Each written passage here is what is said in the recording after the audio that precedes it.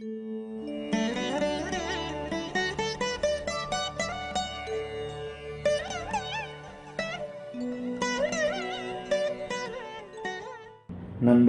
வணக்கம். பார்வைக்கு டிகிரி பார்ப்பதை போல சந்திர கேந்திரத்திற்கு டிகிரி பார்க்க வேண்டிய அவசியம் இல்லையா? ஒரு கிரகம் நடுமத்தி புள்ளியில் நின்று அந்த பாவகம் முழுவதையும் எதிர்பாவகம் முழுவதையும் பார்க்கும் என்றாலும் அதனுடைய ஆழமான பார்வையின் வீச்சு இந்த பக்கம் 5 டிகிரி, அந்த பக்கம் 5 டிகிரி, அதனை அடுத்து 5 டிகிரிகளில் தான் கொஞ்சம் வலுவாக இருக்கும் அப்படின்னு சொல்லியிருக்கிறேன். 4 கேந்திரங்கள் என்பது என்ன? ரிஃப்ளெக்ஷன், ஒரு ஒளி பிரதிபலிப்பு மையங்கள் தான் கேந்திரங்கள்.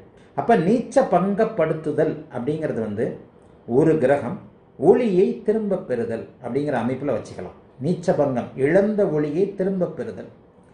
மீனத்தில் சந்திரன் வலுவாக இருக்கின்ற நிலையில கன்னியில் இருக்கின்ற சுக்கிரனை நான் நீச்சம் என்று பலன் சொல்வது இல்லை.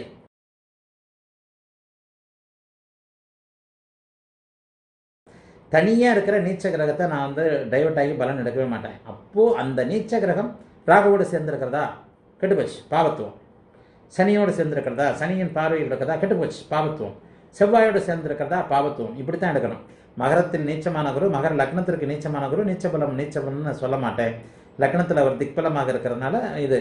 அதே நீச்ச கிரகம் சனி செவ்வாய் ராகுவோடு சேர்ந்துச்சுன்னா அப்படியே டெட் ஆகிக்கிட்டே போகுதுன்னு அர்த்தம். காரகத்துவங்களை ஆதிபத்தியத்தை தருகின்ற இதை இழந்து கொண்டிருக்கிறதுன்னு அர்த்தம். அப்போ அதை நீங்கள் தனுசுன்னு கேட்கும்போது நீங்கள் கேட்ட அந்த தனுசு ராசியில் முதல் 13.20 டிகிரியில் மூல நட்சத்திரம் அடங்கும்.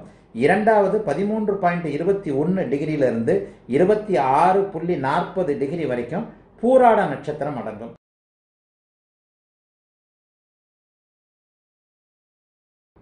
கன்னியில் சுக்கிரன் இருக்கிறார். தனுசில் அவருக்கு 90 டிகிரியில் சரியாக சந்திரன் இருந்து அந்த சந்திரன் நேரெதிரே சூரியனோடு இருக்கின்ற அமைப்பில் ஒளிபுருந்திய பௌர்ணமி அமைப்பாக இருக்கின்ற நிலைமைகள்ல அது ஒரு விதமான நீச்ச பங்கத்தை நிச்சயமாக சுக்கிரனுக்கு தரும்.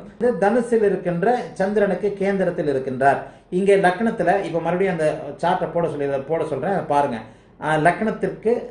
லக்னத்திலேயே சூரியன் இருக்கிறார்.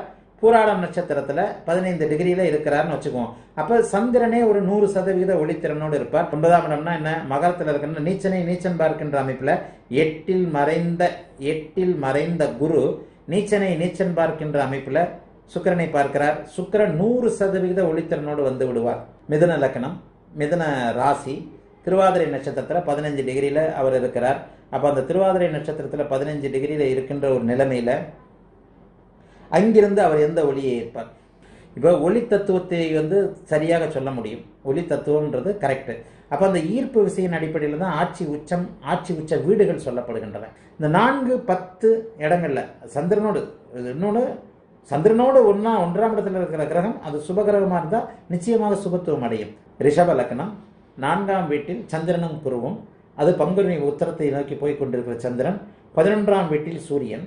அப்போ நான் அவர்கிட்ட கேட்டேன், உனக்கு பிறந்ததுலேருந்தே தாய் விரோதமாச்சு அப்படின்னு கேட்டேன். எடுத்தடுப்புல ஆமாம் சார். இன்னொன்று, இது வரைக்கும் சொந்த வீடு அமைப்புகள் உனக்கு இல்லை. ஏன் அப்படின்னு கேட்டிங்கன்னா, அதிக சுபத்துவம் அப்படிங்கிற ஒரு விஷயத்தையும் நான் அடிக்கடி சொல்கிறேன் பாருங்க. அதிக சுபத்துவமாகிற கிரகமும் ஒரு நல்ல பலன்களை தராது அப்படிங்கிறது தான் விதி. அதிக சுபத்துவமும் அடையக்கூடாது. அடுத்த நாளைக்கு இன்னொரு விளக்கத்தை தருகிறேன். எல்லோரும் நன்றாக இருப்பீர்கள். வாழ்த்துக்கள்.